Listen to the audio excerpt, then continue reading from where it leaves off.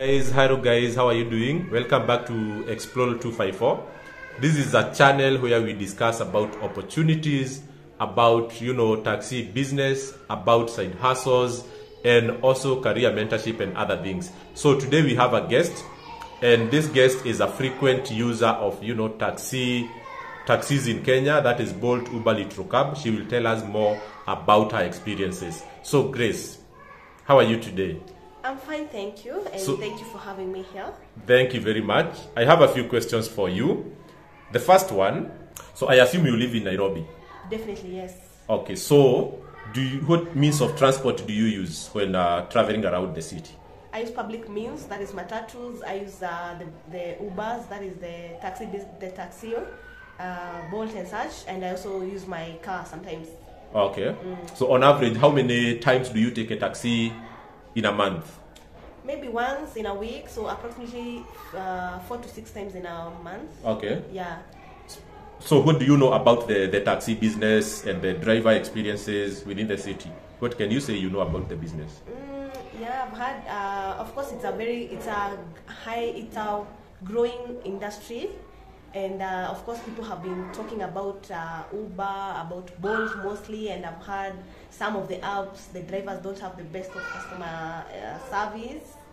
And but what I know is that it has been highly received by many people, and I know everyone that uses these apps really. Even if there's a lot of talking, people still use these apps. Okay, so what can you say that you don't know about the business? So I'm not sure of how it runs to make it profitable to the driver and also to the company. Okay. Yeah.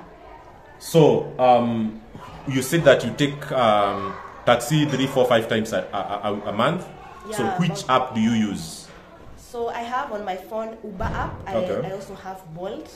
So it depends on some factors, but I highly trust Uber, to be honest, because of the the integrity of the drivers and the security issues. Okay. But for Bolt, I also prefer it because it's quite affordable. It's usually less amounts compared to Uber. So sometimes I use it because of being economically friendly. Okay. So for you, Bolt is for pocket friendly. Yes. Uber is more of safety, security, and good conduct of the drivers. Mostly. All right. So, what is the minimum amount of fare have you ever paid in a single trip? I think it was 150 shillings, but it was a very short distance. Okay. So, was the driver happy when you paid him 150 shillings? Of course not. He didn't say thank you.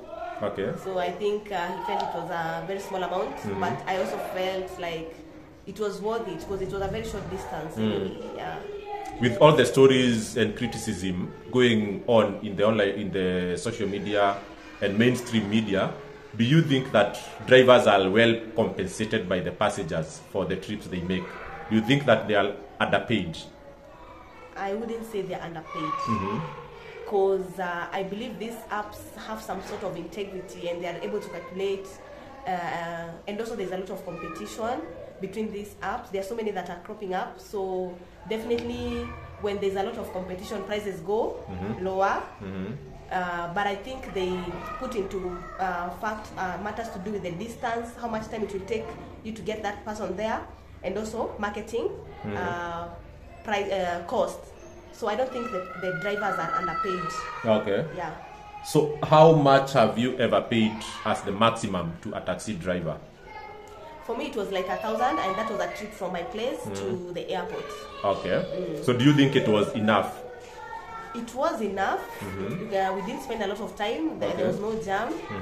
I felt it was a fair price. Okay. It was a fair price on my side. Okay. Yeah. So do you give tips to drivers? Yeah, I occasionally do that. It depends with how satisfied I feel with the ride, your attitude, how you are, how you approach me, how much time you take. Those are all factors that can stimulate me to give a tip. But if you are the opposite, definitely I keep my money. Okay. Yeah. So when you take a taxi, do you guide the driver to your destination, or you always leave them to use the Google Maps alone? Yeah, so I usually don't unless the driver asks me, because I give them the benefit of doubt to be able to use the Google Map on their phone and lead me to my destination. Not unless a driver asks me, that's when I give instructions or directions. Okay. So have you ever felt insecure while riding on a taxi, or do you know someone like a friend or a family member that you know in person that has ever been under the threat of insecurity while riding in a taxi in Kenya? To be honest, I've only heard of stories by other people I've read on social media, but it has never happened to me. And I also am very careful. I don't take these kind of apps very late in the night, because I hear that's when most of the incidences occur. Yeah, so do you prefer a driver who is silent completely or a driver with some stories? For me, I love a mixture of both.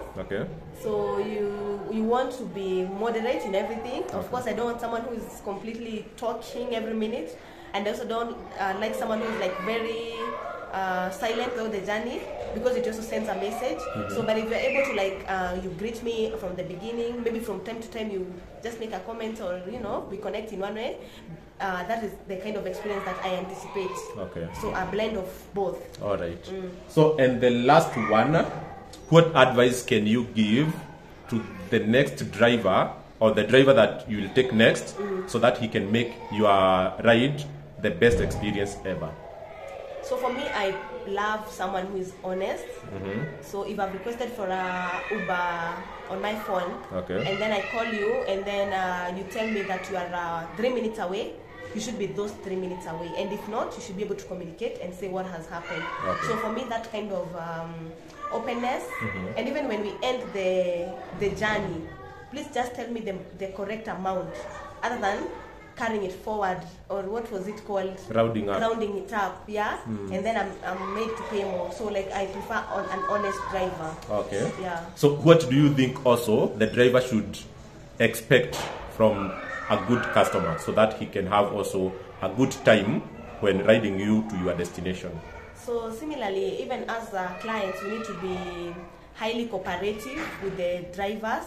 Also be able to pick the right pick-up point and drop-off point, so to avoid any confusion, because you might have picked up a drop-off that is like it's not where you are going, and maybe the driver has to take you further than that.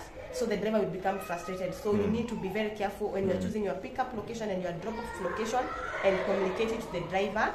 And if there is good customer service, just give them some tips. They are humans. Yeah, so thank you very much for your advice and for your contribution. So the only question I will answer you asked whether the industry is profitable. I have answered this question so many times using my videos. I have done a lot of calculations, and I invite you to just go and watch 1 or 2 videos and come back to me saying whether you have the answer to your question or not. But is it profitable, yes or no? It is profitable. Thank you. But the details are in my videos. Okay. So thank you, Grace, and catch you up in the next one. Bye. Bye.